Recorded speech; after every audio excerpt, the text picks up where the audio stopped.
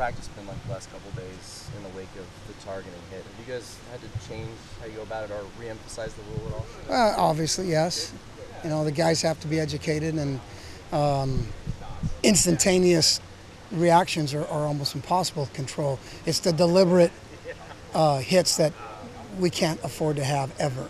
The other things, I can't control that. But yeah, we have to continually be aware of it. You get a sense of maybe this hitting an ejection like that shakes someone in the sense now they're playing a little more timid? No, I don't think so.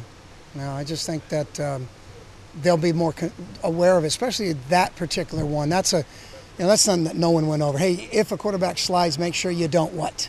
No one ever said that. So it happened, and now everyone probably across the country is going to look at it and go, the minute that quarterback gets into any kind of position of slowing down, leave him alone.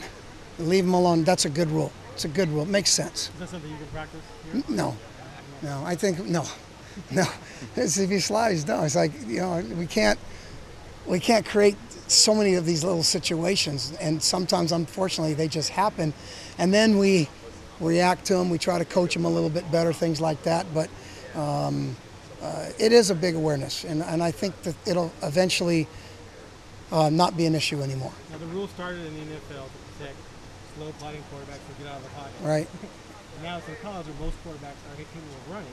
So if a defender's breaking down and think I can't launch, I don't know if this guy's going to slide to the last That's a second. great point. You answered the question, because it's a great point.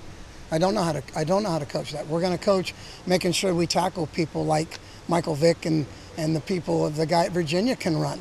He's a good football player that can run. We got to tackle him. And if he slides down, then we have to react properly and make sure we don't do anything that's over the top. And they're going to protect all players, not just quarterbacks. How's Terrance responded in practice? He's fine. Absolutely, it's fine. Then after, it's kind of like anything. It's kind of like, really, a little bit of a shock in a sense, but you know, let's go, move on. It seemed like after you got tossed out, they went after Troy a little bit. They got him on a PI and they threw deep on him. How'd you feel like he responded? Troy? Yeah. Troy's the Iron Man. Yeah. You beat Troy 10 times in a row and he'll think that he'll make the next play, Sure. which is a great mentality to have in the position I coach. And that second play was not Troy, so. Oh, it was okay. No, oh, sorry. it was partly, but we had a free defender that did the wrong thing, unfortunately. Yeah. I was a lot more upset at the free defender that should have been waiting for the ball to be thrown to him. There was no one else left on the field, so that was unfortunate. In fall camp, the guys who surround him, Troy that is, said that he's good enough to start on most teams in the country. Yeah, he started for us before. You know, he's been a starter. Is he a different kind of cornerback than Terrance or Evo is in any way? No, I just think that it's really close, and we play so much 5 DB stuff, and he comes in that, in my mind and his, he is a starter for us. So he has to play that way and think that way. And I try to get all my guys to try to think that way. If I'm starting on the kickoff team, I'm a starter.